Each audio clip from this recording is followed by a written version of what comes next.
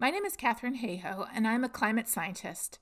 We look at what climate change means to us in the places where we live. For so many people, climate change is an issue for future generations or maybe for the polar bear. But the reality is that climate change is already loading the weather dice against us here and now.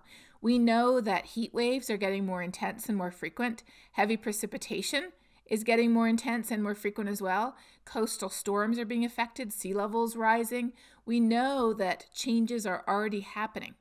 And for so long, for the history of human civilization really, we've been planning for the future based on the past.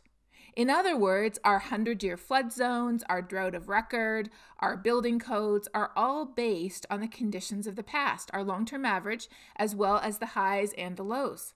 But today, we know that the past is no longer a reliable guide to the future.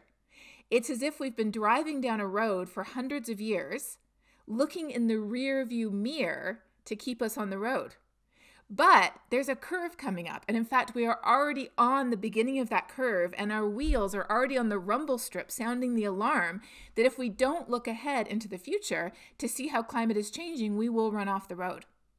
So that's why now, any organization that makes plans that are longer than just a few years, and water systems are a big part of that, as well as energy systems, building infrastructure, transportation infrastructure, any organization, any city that makes plans that go more than a few years into the future, today we really need to include an understanding of how climate is changing.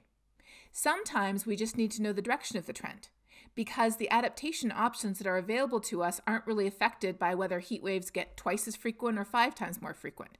We would still build cooling centers anyways. But other times, especially related to water, we really need quantitative information. Because, for example, if we're going to be replacing our storm sewer system and our old pipes were this big, then the question is, do we replace them with pipes that are this big or pipes that are this big? It turns out that if climate is only changing a little bit, then we put in pipes that are too big, we've wasted money that could be spent on other things at this time.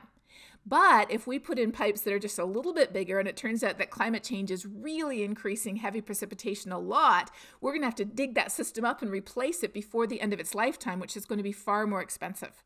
So that's why for certain types of impacts, we really need quantitative projections. Now, of course, we know that the future is uncertain. We also know that we humans are the biggest part of that uncertainty. Our choices will determine the carbon emissions that are driving future change. But what we can do is we can look at a range of possible futures, depending on the choices that we humans make under anything from a lower to a higher scenario, or changes per degree of warming, what happens if the world gets warmer by 1.5 to 3 degrees or more. And then there's also a range of scientific uncertainty around that. But we're used to coping with uncertainty and risk when we make decisions. And knowing at least the direction of the trend and the range of potential changes around a variable provides us with valuable information that we can then use to inform decisions.